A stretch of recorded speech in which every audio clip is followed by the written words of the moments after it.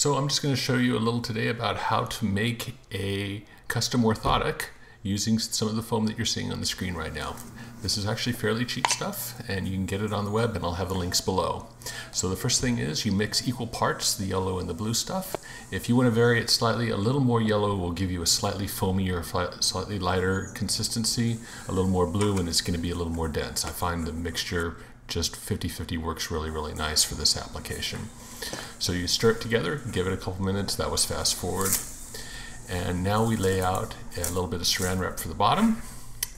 And in this case, I'm using a normal fairly high orthotic, because if you use too much foam in there, it actually squeezes down too much. And I find having an orthotic already out there off the shelf is a good place to start from.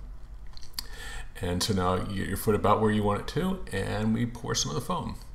Now, to be honest, this is not one of my better results here. I actually did not put enough foam, mix enough foam here, and so it didn't come out quite right and it isn't usable, but you'll still get an idea of the process. So you take the foam out, spread it around nice. Usually you want to make sure you get the heel cup, especially the bottom left hand, or the bottom outside of the foot.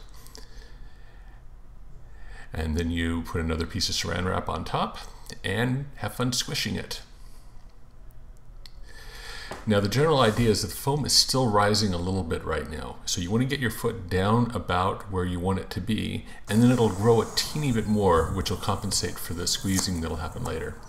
And then about 20 minutes later, this is what you get. You clean off some of the excess, and I usually find I have to go in with an X-Acto blade to get things about right. And here's a little of that. Normally there's a bit more involved. It's not too much.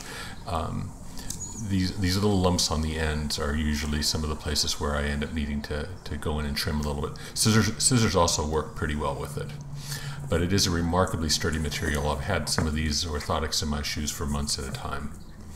And so once you get it close to where you want, try it out a couple times, maybe do a little more trimming. But I'm going to go ahead and go with it now so you don't get to watch through all of that. And then we shove it into a shoe here. Now you're going to see, again, this is not one of the ones I used. It's a little bit tall for me. You're going to see me take a couple steps here, and I'm actually rolling a little bit to the outside, supinating, and that's not good.